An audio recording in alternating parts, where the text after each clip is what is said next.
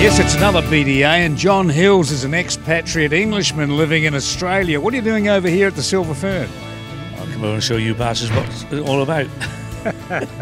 Why the choice of the BDA? Oh, you just like it, like the look of them, like the noise, right? Can't drive them, but enjoy it. Yeah.